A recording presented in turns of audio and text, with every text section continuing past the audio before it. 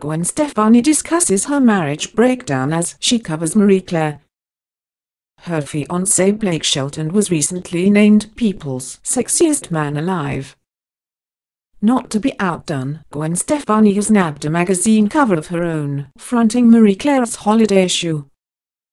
The 48-year-old divorcee reflects on the heartache she had endured before meeting Blake in the issue. For a long time, I could not understand why I'd had so much heartache in my life, she admitted. I have parents who are still married and in love. I had such loving role models. I don't understand it.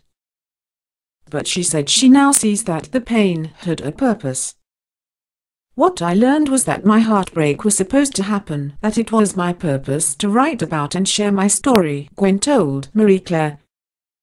I met at least 50 to 100 people before each show on my tour and got to hear that my truth and my story translated, and I feel very lucky and honored knowing that. Before Blake, the platinum blonde who modeled Cartier rings on the magazine cover had only gone through 2 serious romances.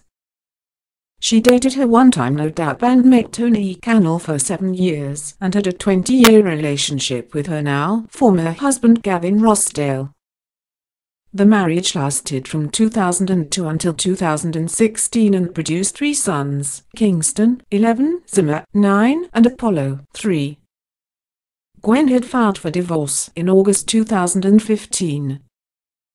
By that November, Blake and Gwen had officially confirmed they were an item after a swirl of rumors to this effect.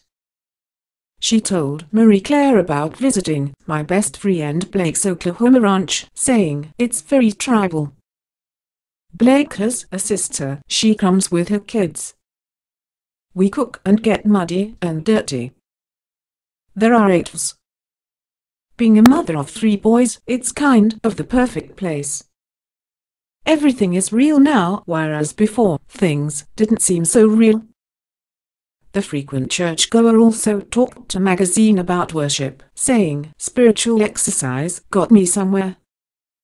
Some people like to meditate, do yoga, or just take quiet time, but for me, instead of how you talk to yourself, you pray," said Gwen. "You surrender and ask for guidance.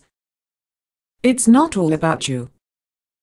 The Fullerton-born pop star who released her first holiday album You Make It Feel Like Christmas last month discussed her professional ambitions as well.